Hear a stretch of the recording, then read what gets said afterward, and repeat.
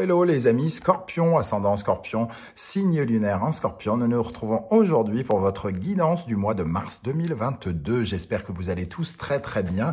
Je vous remercie encore pour tous vos messages, tout votre soutien, tous vos likes tout au long du mois de février. Et voilà, je tiens à vraiment vous remercier, ça me fait chaud au cœur. On va regarder ensemble ce tirage qui bien sûr est général, qui ne pourra pas parler à tous les scorpions, je m'en excuse. Donc n'hésitez pas à prendre les énergies qui remontent à la surface et les messages qui vous parlent, qui vibrent avec ce que vous vivez actuellement. Et n'hésitez pas à regarder la vidéo de votre signe ascendant et de votre signe lunaire pour avoir des compléments d'information. Il se peut d'ailleurs qu'il résonne davantage avec vous à certaines périodes de votre vie. En barre d'infos, je vous mets les liens des différentes guidances que je vous propose et notamment la vidéo surprise de chaque mois que j'ai effectuée, et vous trouverez également mon adresse email si vous désirez des renseignements pour les tirages personnalisés. Vous pouvez bien sûr me rejoindre sur mon compte Instagram @Animanimus _tarot. Voilà, on commence ce tirage avec le jugement inversé. Alors avec le jugement inversé, on est vraiment dans une renaissance entre guillemets qui ne s'effectue pas, qui est d'une certaine manière bloquée. C'est un peu comme si on refusait d'être connecté avec une partie de nous-mêmes. Oh, j'en perds ma voix, dis donc. Voilà, c'est un peu comme si on s'écartait de notre chemin parce que c'est comme si on montrait une face cachée, une face différente de notre vérité. Ici, au lieu de recevoir l'appel d'être connecté avec véritablement soi-même et de nous permettre une certaine forme de renaissance, le jugement inversé, lui, nous parle plutôt d'un besoin de se cacher derrière des masques, de se cacher à certaines vérités.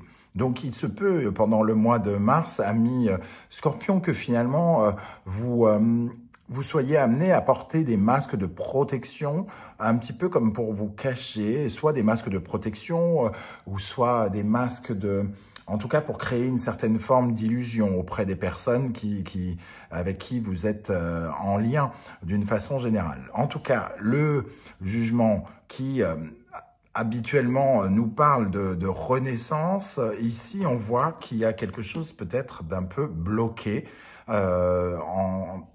ici au début du mois. On va regarder maintenant quel est votre état d'esprit, quel sera votre état d'esprit, ami Scorpion. Avec le 6 de Pentacle, on nous parle d'un besoin de... comment dire ? Je ressens un besoin de partage, et quand je dis un besoin de partage, c'est un peu comme si vous étiez partagé, vous, entre plusieurs sentiments. Partagé, justement, entre le sentiment peut-être de devoir hurler et le sentiment de devoir vous taire. Le sentiment de devoir vous montrer comme vous êtes, ou alors le sentiment de devoir atténuer certains côtés peut-être de votre personnalité. Avec ce 6 de Pentacle qui nous parle d'harmonie, je ressens plutôt un tout petit problème d'harmonie justement dans l'équilibrage. Comment équilibrer la voix qui a envie de crier et la voix qui a envie d'atténuer les choses, de calmer les choses. C'est ce que je ressens avec ce 6 de Pentacle. Alors, il est accompagné du 6 de coupe. Donc, on est bien dans les 6, dans une quête d'harmonie, dans une recherche d'équilibre, entre guillemets. On a envie de faire grandir quelque chose, en tout cas, qui nous provient du passé. Ici, le 6 de coupe, c'est un peu la nostalgie, le passé, les souvenirs, la mémoire. Alors que le 6 de Pentacle, lui, il essaye d'être dans le partage, mais plutôt dans le partage qui redonne de la valeur aux choses. Il y a, vous essayez d'être équitable dans la valeur des choses, dans la valeur de vos actes, dans la valeur de vos de la façon d'exprimer une certaine forme d'amour. Je ne serais pas surpris que vous rencontriez des problèmes relationnels ou amoureux ou avec quelqu'un, avec un ami, et qu'en fait vous ne sachiez pas véritablement comment Comment lui parler? Est-ce que vous devez lui foncer dans le tas? Est-ce que vous devez vous calmer? Je ressens un peu cette énergie-là, en fait, hein, comme si il fallait trouver une certaine forme d'équilibre. Bon. Dans ce qui vous préoccupe maintenant, qu'est-ce qui vous préoccupe? Le 7 de bâton. Ce qui vous préoccupe, c'est, entre guillemets, avec le 7, on est dans une envie de montrer que l'on a foi en ce que l'on met en place, dans nos projets, dans qui l'on est, dans ce que l'on est. On veut être respecté pour nos valeurs, pour nos principes, pour qui nous sommes quelque part. Et ce 7 de bâton, c'est aussi une méthode un petit peu pour se barricader, se protéger de l'avis des autres, des avis contraires, on va dire. Et c'est protéger ses valeurs, protéger ses acquis, ce pourquoi on existe, tout ce que l'on met en place dans notre vie. Entre guillemets, il y a avec ce 6 de pentacle, vous avez peut-être envie de réaffirmer aussi votre valeur et dire aux gens, ne me parle pas sur ce ton, j'ai aussi mes valeurs, moi je suis quelqu'un d'authentique et j'ai ça à proposer. C'est à prendre ou à laisser, c'est pas parce que tu as un avis différent que forcément tu as raison. J'ai le droit aussi de penser ça, quoi. Et donc, avec le 6 de pentacle et le 6 de coupe, on voit qu'il pourrait y avoir un besoin, justement, de se réaffirmer, mais de trouver une méthode pour se réaffirmer, hein, parce que le jugement, ici, on se cache un petit peu, donc on hésite, on n'est pas très clair, pas très cash, pas très franc. On cherche peut-être à trouver la meilleure façon de faire. Avec ce 7 de bâton, ce qui vous préoccupe, donc, hein, on a le 3 de pentacle, donc ce qui vous préoccupe, c'est vous au sein du groupe, quoi, entre guillemets. Hein, ce qui vous préoccupe, c'est d'exister au sein d'un groupe et que l'on vous écoute, de vous défendre au sein d'un groupe, pour qu'on écoute votre opinion, pour qu'on écoute ce que vous avez à dire et ce que vous ressentez. Ici, le 3 de pentacle nous parle du travailler ensemble, d'être ensemble, de collaborer ensemble. Donc, travailler, pas dans le sens professionnel du terme, mais de faire les choses ensemble.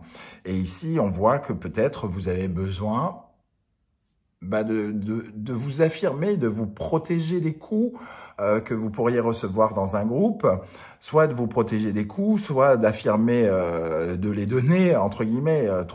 Et c'est justement trouver un équilibre là-dedans qui est peut-être difficile parce que à la fois vous avez envie de vous montrer de façon authentique, mais vous savez que si vous montrez votre vrai visage, vous pouvez casser quelque chose, vous pouvez empirer quelque chose, vous pouvez aggraver une situation. C'est ce que je ressens, en tout cas, dans ces énergies. Alors, quel est votre défi, ami Scorpion? Nous avons le 5 de pentacle et le roi de pentacle. Je parlais de valeur, et on est dans les pentacles. Quelle est votre valeur? Votre défi, c'est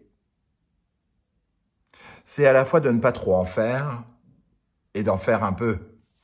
Votre défi, c'est d'avoir assez de valeur pour vous défendre, pour dire qui vous êtes, pour dire ce que vous voulez, mais peut-être ne pas en avoir trop, parce que là, on a un peu les deux cartes inverses.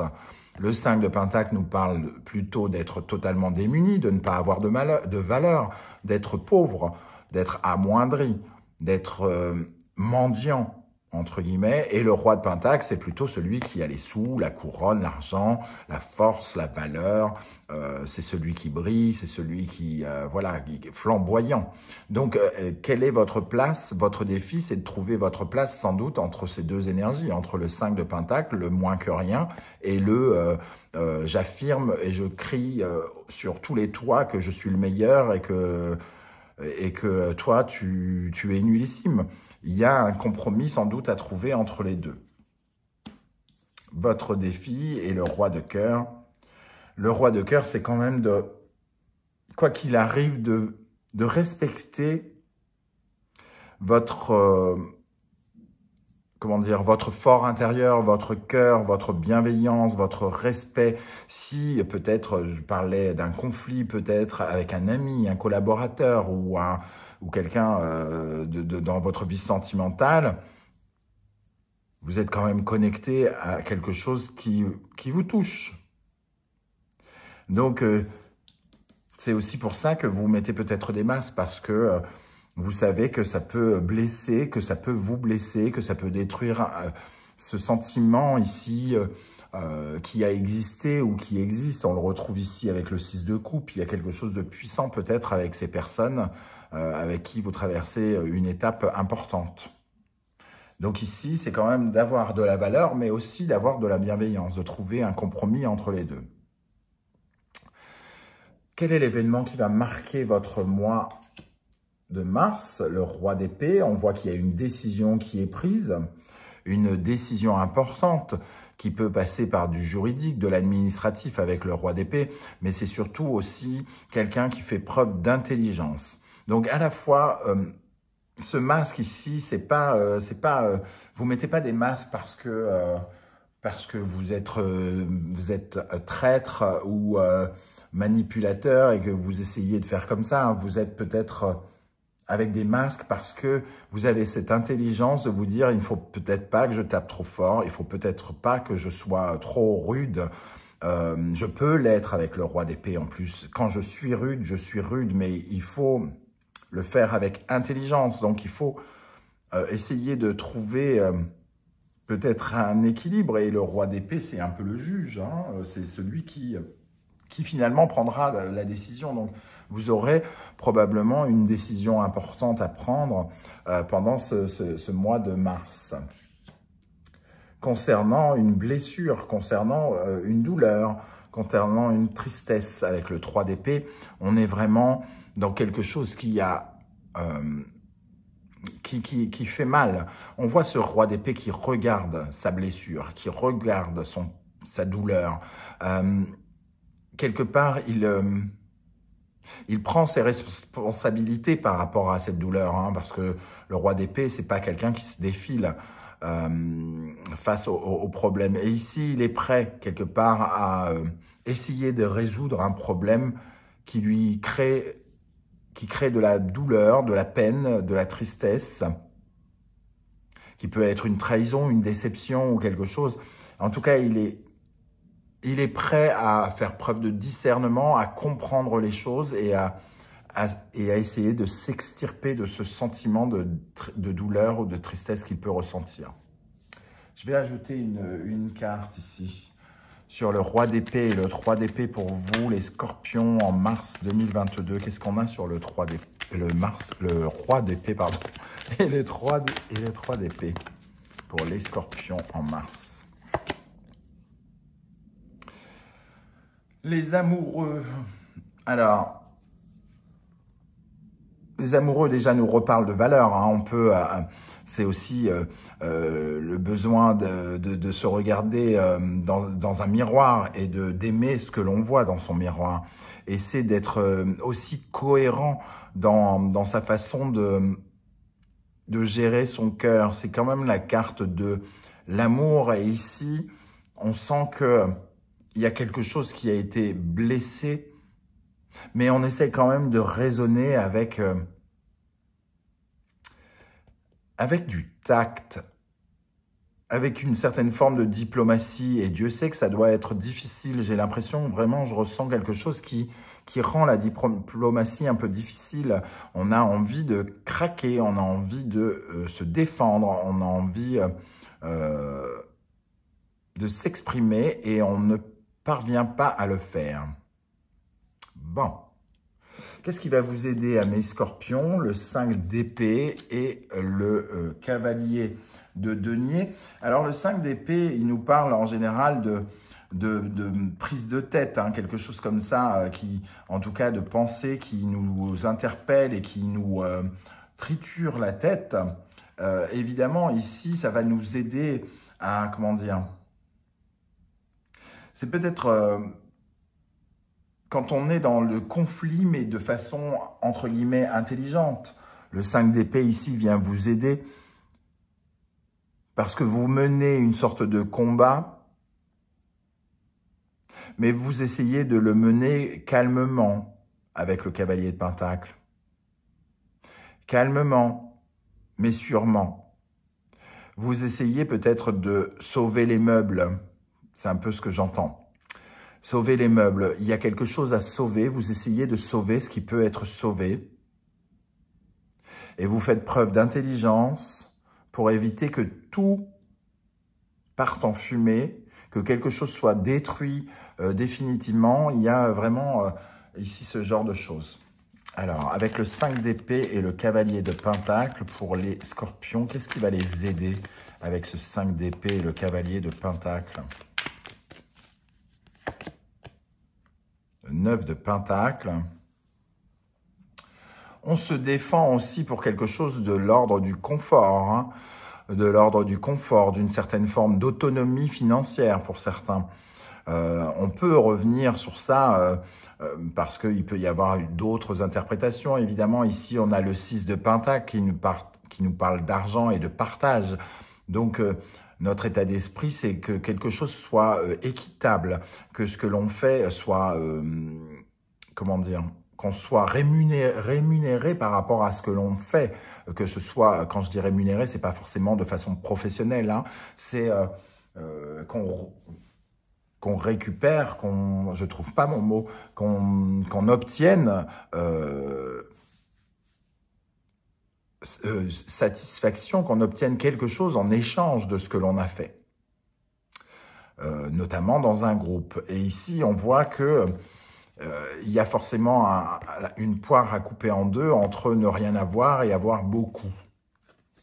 Et c'est ça notre défi, d'accepter de trouver un petit peu un compromis peut-être financier ou concret.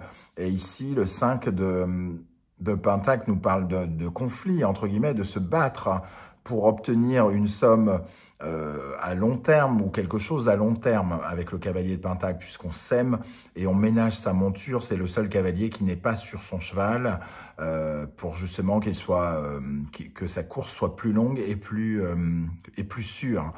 Donc ici, il y a quand même une recherche d'amélioration financière, mais aussi dans le temps. Donc on réfléchit.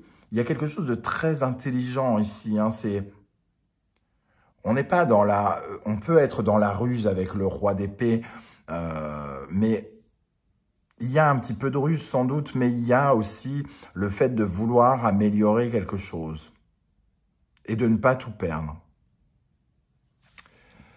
Qu'est-ce qui va vous ralentir, ami Scorpion? La lune et le 9 d'épée, l'angoisse, la peur. Les cauchemars, l'insomnie, il y a vraiment une sorte de stress très intérieur. Il y a quelque chose vraiment de difficile qui vous relie au passé. Il y a dans ce qui vous freine, c'est le passé, c'est le souvenir de quelque chose. Le souvenir de quelque chose qui aujourd'hui, c'est pas que ça n'existe plus, c'est en tout cas... Là, vous vous faites du souci, vous vous inquiétez. On retrouve cette énergie avec le 3 d'épée. Vous avez probablement vécu quelque chose de compliqué qui crée en tout cas beaucoup de nervosité, beaucoup de stress ici, hein. Et c'est ça qu'il faudra gérer, d'essayer de percevoir quand même le chemin que vous devez prendre dans tout ce brouillard. C'est de ça qu'il sera question ce mois-ci. D'un point de vue sentimental, relationnel, nous avons l'ermite. Le besoin de réfléchir, le besoin de s'isoler, le fait d'être mis à l'écart. Une certaine forme de solitude avec l'ermite ici, hein. Le besoin de comprendre ce qui se passe, le besoin de regarder le passé pour savoir comment on va pouvoir avancer dans le futur. Donc avec ce ermite, il y a un retrait, entre guillemets, une prise de recul qui est de votre fait ou pas. Ça peut être, vous pouvez être rejeté, hein, sentimentalement ou relationnellement. En tout cas, vous avez besoin de réfléchir à la situation, de de vous mettre dans cette bulle, comme je le disais avec le 7 de bâton ici, de se préserver d'une certaine manière, mais aussi de savoir se défendre. Cette bulle qui correspond au 7 de bâton, c'est à la fois une bulle pour se défendre, mais aussi pour vraiment se protéger. Hein. Avec cet ermite, nous avons le 4 d'épée. On voit véritablement un besoin de repos, un besoin de calmer quelque chose dans la vie sentimentale, relationnelle. Vous êtes fatigué, hein. Il y a quelque chose de l'ordre de la fatigue, le besoin de prendre du recul pour essayer de mieux comprendre la situation, pour peut-être trouver cet équilibre de 6 de pentacle et 6 de coupe entre le fait d'avancer, le fait d'être dans le passé avec le 6 de coupe. Ici, il y a quelque chose, j'ai l'impression que vous aimeriez qui se termine, hein, et que voilà, il faut que ça se termine, et vous avez besoin quand même de regarder la situation avec beaucoup plus de sagesse, et ça vous demande de prendre du recul, de vous reculer pour ne pas céder peut-être à la panique qu'on voit ici. La lune et le 9 d'épée, c'est une façon de vous préserver. Je vais ajouter une énergie dans le domaine sentimental, relationnel avec l'ermite et le 4 d'épée pour les scorpions en mars. L'as de pentacle. Pour moi, ici, ça nous dit quand même que vous avez besoin de prendre du recul pour apprécier peut-être ce qui pourrait se présenter, pour apprécier votre avenir, pour apprécier vos opportunités futures, pour être davantage connecté au sentiment de bonheur du 10 de coupe. Ici, il y a quelque chose peut-être qui vous a déconnecté avec cette sensation que vous pouviez vivre des choses concrètes, heureuses et quelque chose de cet ordre-là. Et ça vous invite à prendre peut-être un peu plus de recul pour apprécier ce qui pourrait venir ou ce qui arrive pour certains. Dans le domaine professionnel, nous avons le valet d'épée. Alors, le valet d'épée, lui, nous parle de nouveauté, d'avoir de nouvelles idées, d'être connecté à quelque chose d'original, à quelque chose de moderne. Le valet d'épée, il peut aussi nous parler de réseaux sociaux, d'informatique, de contacts. Voilà, il peut y avoir avec lui du nouveau potentiel, des nouvelles idées pour avancer. Donc, en tout cas, il y a quelque chose que vous essayez de peut-être qui peut débuter avec ce valet d'épée. Avec le valet d'épée, on est dans la curiosité aussi, on est dans les recherches, dans l'apprentissage de nouvelles choses. Donc peut-être que vous commencez une nouvelle activité que vous n'avez jamais faite. Il y a un côté un peu apprenti avec tous les valets, évidemment. Et il y a une recherche il y a quelque chose de l'ordre de l'intelligence avec les épées. Donc, on essaye d'apprendre quelque chose qui nous rend plus intelligents, plus savants, plus... Donc, il peut y avoir une formation pour certains d'entre vous. Formation informatique, pourquoi pas. En tout cas, quelque chose qui débute, une nouvelle façon de regarder les choses, peut-être, une nouvelle idée pour sa vie professionnelle et financière. Et le valet d'épée, c'est celui qui est un peu geek, hein, qui fait des recherches, voilà, qui a soif d'en savoir plus. Et nous avons le fou. Donc, effectivement, il peut y avoir un nouveau démarrage, une nouvelle idée pour se lancer dans quelque chose. Vous pourriez imaginer totalement une nouvelle idée pour vous lancer vers l'avenir, parce que le fou, c'est quand même celui qui avance vers l'avenir et qui se prend, qui tourne une page hein, d'une certaine manière, qui ne regarde plus en arrière et qui va de l'avant. Donc il peut y avoir quelque chose de cet ordre-là. Avec le valet d'épée et le fou, on peut aussi nous parler d'une certaine forme d'immaturité, dans les mots. Donc, certains d'entre vous pourraient quand même, dans le domaine professionnel, commettre des erreurs, un peu comme si on était un peu enfant dans une certaine forme d'attaque. Il pourrait y avoir ici des attaques immatures pour certains d'entre vous. Hein. Avec le valet d'épée et le fou, qu'est-ce qu'on a pour les scorpions en mars 2022 avec le valet d'épée et le fou? Le page de bâton, on a encore de la jeunesse hein, avec ce page. Donc ici, il y a la naissance de nouveaux potentiels, de nouveaux désirs. Donc il y a quand même, à mon avis, pour beaucoup d'entre vous, la possibilité d'avoir une nouvelle idée, une sorte de petit déclic qui vous lance vers quelque chose de nouveau et qui vous invite à y réfléchir, à le travailler, cette idée, à essayer de creuser le sujet. Dans votre domaine intérieur, nous avons le 5 de bâton et le 4 de bâton. On voit que ça bouillonne. Hein. Le 5 de bâton, ça nous rappelle le 5 d'épée ici. Le 5 de bâton, ça peut être le conflit, ça peut être l'envie de se battre. Il y a une certaine forme de colère en vous, hein, j'ai l'impression. Une certaine forme de colère, mais on essaye à tout prix, de limiter la casse. Hein. Vraiment, je ressens ça. C'est pas forcément toujours une dimension très scorpion, parce que le scorpion, quand il part à l'attaque, il est capable de vraiment à la fois d'être rusé, mais aussi de taper tout de suite. Alors qu'ici, on sent le scorpion qui essaye quand même de taper, mais taper juste et pas faire mal, et un truc comme ça. Avec le 5 de bâton, on a quand même une grosse colère, et le 4 de bâton, c'est l'ancrage, c'est le besoin de stabilité, de se sentir, d'apaiser quelque chose, hein, et de se sentir solide. Donc ici, on essaye quand même de canaliser son énergie, de canaliser son pouvoir personnel, d'amoindrir, hein, parce qu'on passe du 5 de bâton au 4, on essaye de calmer la flamme qui brûle, qui consume tout à l'intérieur de nous. Comment va se terminer ce mois pour les scorpions? Avec quelle énergie? Oh, le jugement, c'est magnifique. On passe du jugement inversé au jugement retourné. À la fin du mois, vous n'avez plus besoin de vous cacher. Il y a quelque chose qui se révèle à vous et vous pouvez vous révéler à vous-même. Et donc, il n'y a plus besoin de porter de masque. À la fin de ce mois, tout à coup, vous pouvez renaître, vous pouvez vous redécouvrir et laisser les autres vous redécouvrir de façon différente. C'est un peu comme si on...